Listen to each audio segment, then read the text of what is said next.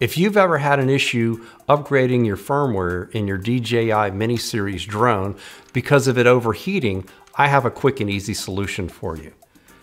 A fan. This fan I've been using for quite some time now. I purchased it on Amazon. I'm going to put a link in the description. You can adjust it to whatever angle you want. It has multiple speeds.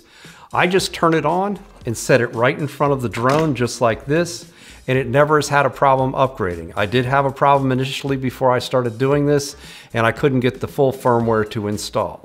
The other thing that it's good for is if you fly conventional FPVs, or as I call them, regular FPVs. This one has the O3 air unit in it, which gets extremely hot when it's plugged in the beta flight and you have to have the battery connected to it to do updates to the flight controller. All you need to do is set the fan next to it on the table and you're good to go.